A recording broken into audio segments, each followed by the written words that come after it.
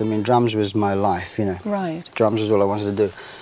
And a ways into my sort of drumming career, if you like. I mean, I joined Genesis in 1970. Previous to that, I'd been a professional auditioner.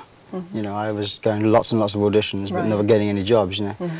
But Genesis, I did play in a few bands before Genesis, but Genesis in '70 was the first proper band that was doing a lot of work and had a recording contract and all that.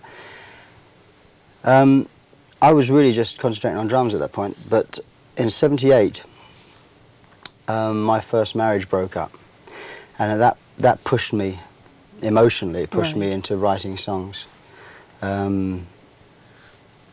I considered myself to be the injured party, although I guess the jury's out on whether whose fault, you know, those things, whose fault it is, you know. But I wrote all the songs that were on Face Value, which is my first solo album. I mean, all those songs were written as a result of that.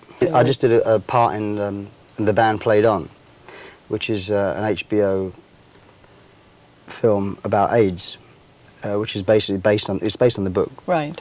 Andy Schultz's book, I think, and The Band Played On. And it's about the discovery of the virus and how the cover-up, how certain medical teams wouldn't divulge to the other medical teams what was going on because they wanted the credit, you know. And it's just like a little mini JFK, you know. And it's quite extraordinary. It's a great book and it's a fantastic script. And so I played a part in this. Mm-hmm. Now is that out? Is that coming out? It'll be out in August. Oh well, that'll be great. And it'll be a theatrical release in England and Europe, but it'll be a HBO cable in America.